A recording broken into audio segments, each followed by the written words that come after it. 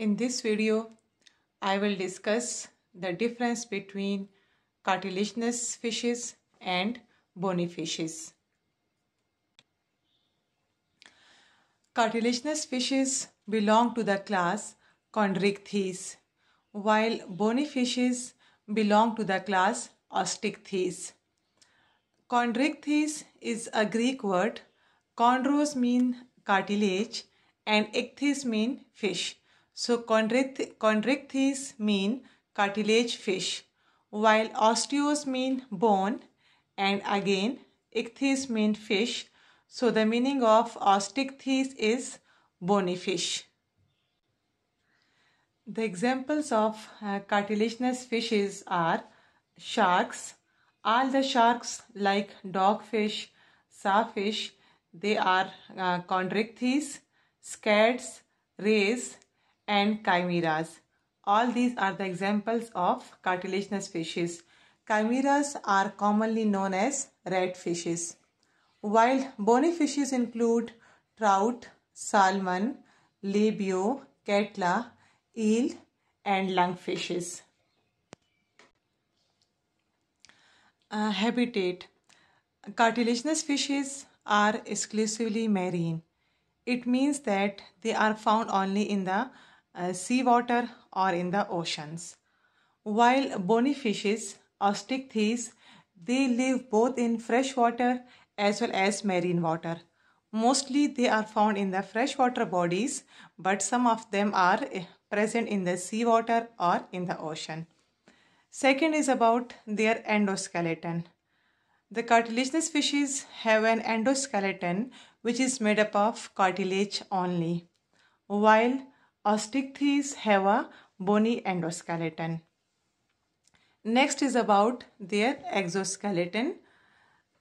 In case of cartilaginous fishes, the skin is either naked, not covered with scales, as in chimeras, while sharks, rays and scads, they have placoid scales which are in the form of dermal denticles. These are minute scales, while bony fishes, their skin is covered with either cycloid scales or ctenoid scales. Next is about the position of mouth. In cartilaginous fishes, the mouth is ventral in position, as you can see in the diagram, while in case of bony fishes, the mouth is terminal in position. Terminal means that it is at the interior end of the body, while ventral in position means that the mouth is not at the interior end, it is lying on the ventral side of the body. Next is about operculum. Operculum is also known as gill cover. In case of cartilaginous fishes, the gill slits, they are exposed and they are not covered with operculum. The operculum is absent in cartilaginous fishes, while in case of bony fishes, the gills are covered with gill cover, which is also known as operculum. So in bony fishes, the operculum is present. Next is about swim bladder, which is also known as air bladder. The air bladder, it is absent in cartilaginous fishes, while in case of bony fishes, the swim bladder is present and it is used for buoyancy or it is used for respiration. It helps in respiration, and swim bladder is mostly present in lungfishes. Lungfishes are also known as dipnoi. Next difference is about the shape of caudal fin. Caudal fin is also known as tail fin. In case of cartilaginous fishes, the caudal fin is heterocircle. Heterocircle means that the two lobes of the caudal fin are unequal in size. In case of bony fishes, the caudal fin is either homocircle or diphyscircle. Homocircle means that both lobes of the caudal fin are equal in size. I have shown it through a diagram. you can see that in case of cartilaginous fishes, the caudal fin, the two lobes are unequal in size.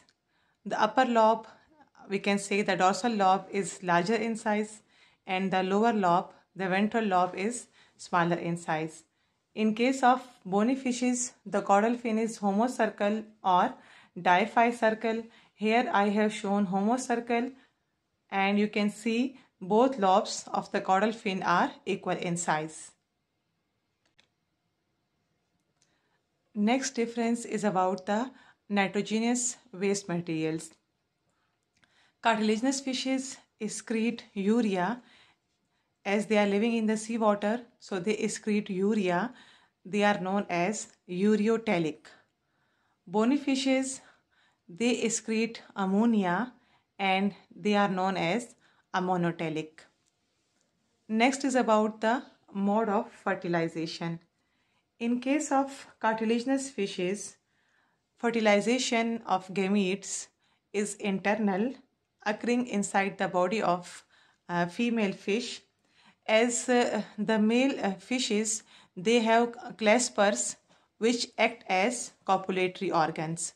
So in cartilaginous fishes, the fertilization is internal, while in case of bony fishes, there are no copulatory organs. So the fertilization is external, occurring outside the body of female in the water.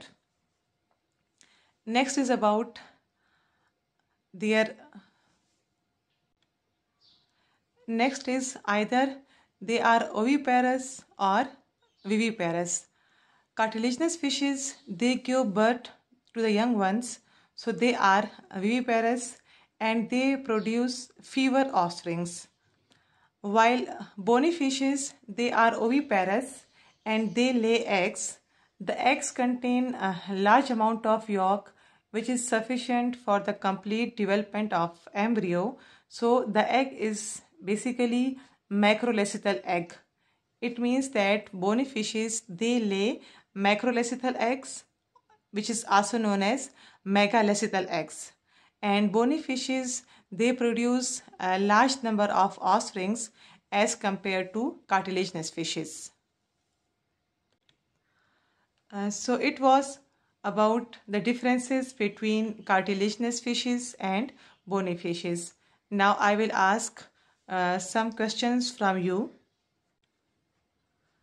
Now I have some fill in the blanks for you. The study of fish is known as.